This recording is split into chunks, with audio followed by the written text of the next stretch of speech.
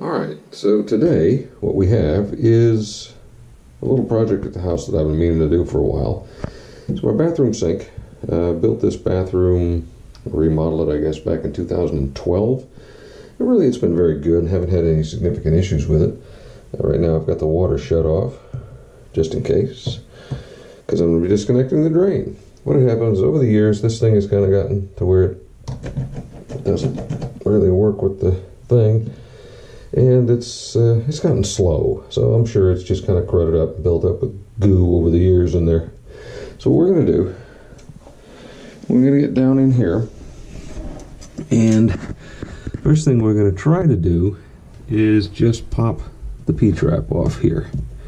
This is fairly simple. You know, these are just squeeze connections, and this one just kind of allows it to pivot. You loosen this up, you loosen this up, you loosen this up, and this will drop down and come out. You're going to want to have a bucket or something under here because there's water in that. That's how it keeps the sewer gas from going back up into your sink. And if I can get that, then what I may do after that is loosen this nut and back this off and see if I can clean out the actuator for the drain plug. See if I can get that working again. So that may just be a rusty cable. I'm not sure. But that's what we're going to do. We have the camera set up on a stand out here. I'm going to start taking some of this apart for you.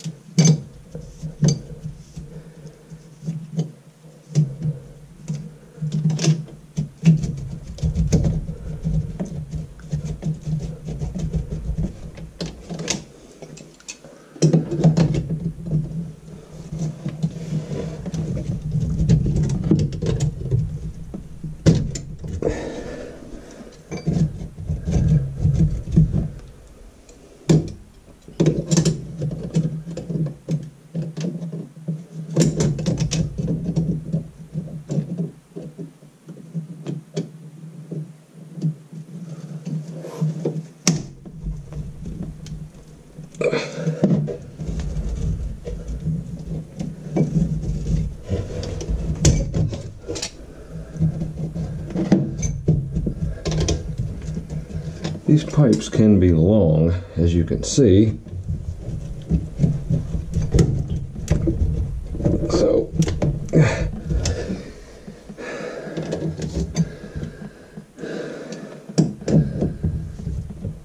there she goes. I gotta finish breaking this loose.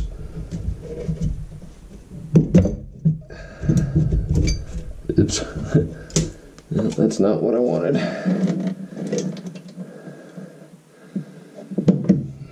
Hopefully that is able to go back together.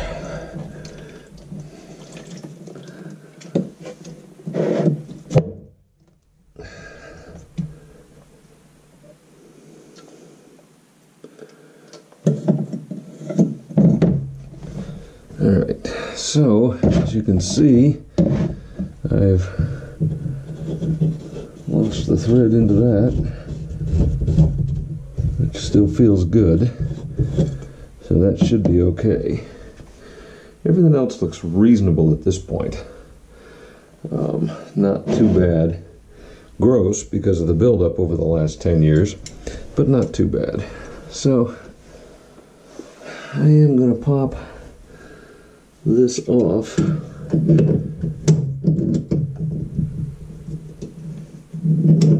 As it is a rubber gasket.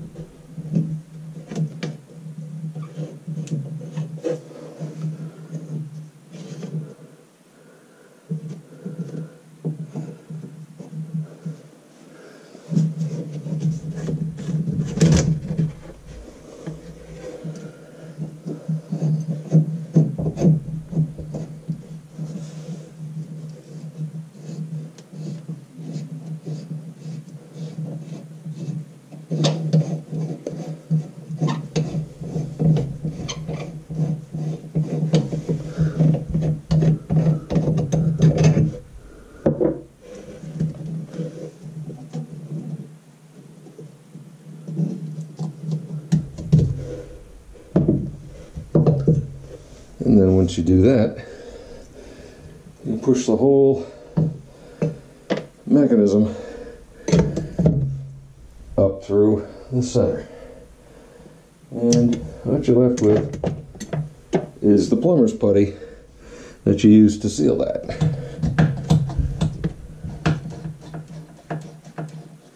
Okay, so that's still working. But now what I gotta do is take all of this garbage outside and see if I can clean it up. Alright, and this is why plumbers can get paid as much as they do. Because they have to handle this kind of garbage on a day-to-day basis. And you can see this thing isn't turning. I don't know what's broken, but that's why that's not working. But look at this mess. This is pretty awful. But again, 8 years.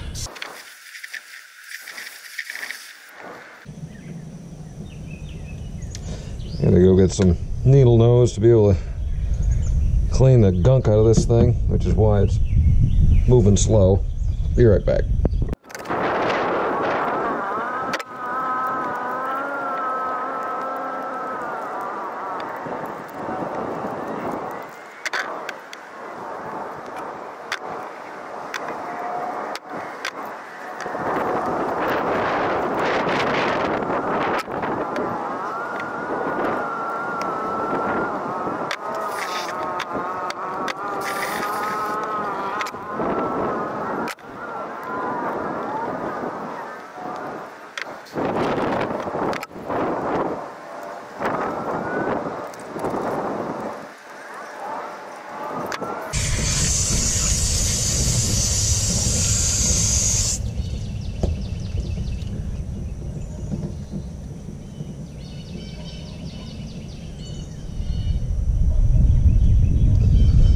So that's about as good as it's gonna get for that piece. Everything kind of works. This thing here is a little stiff, but it does function again.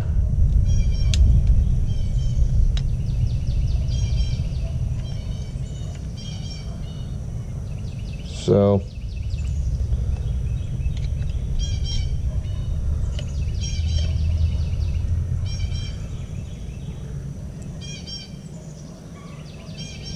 we'll see how that goes. So that piece is done. And we basically have to do the same thing. All the rest of this crap.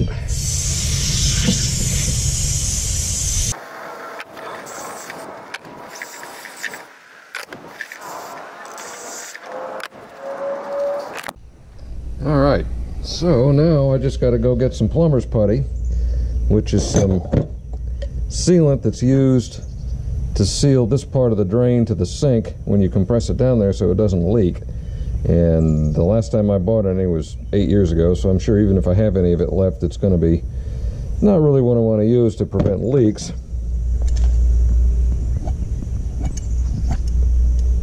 Maybe hit these a little bit, but I mean, you can see that's the thing. This is why I don't like chemical drain cleaners, because all they do is they sit where the water is.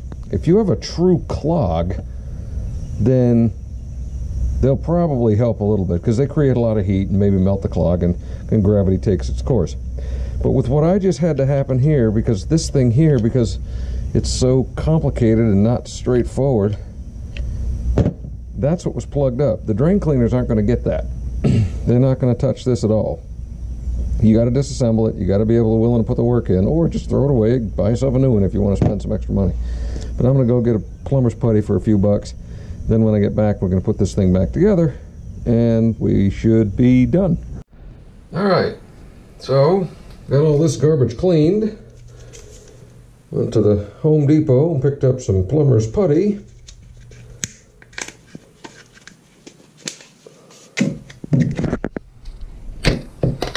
Really nothing more than super thick clay-like sealing compound. I'm going to put a whole bunch of that around this here before I set it back in, and then when that gets tensioned, it'll keep this from leaking, hopefully. At least it did last time. So we're going to get set up, and that's what we're going to do next. So, got your plumber's putty around that. Refit it down through here. Reattached the drain plunger, which now works again. Got all this back together. It was a little bit tricky. These metal pieces wanted to try to gall, but they didn't. And now we're testing her for leaks. So far, looks pretty good.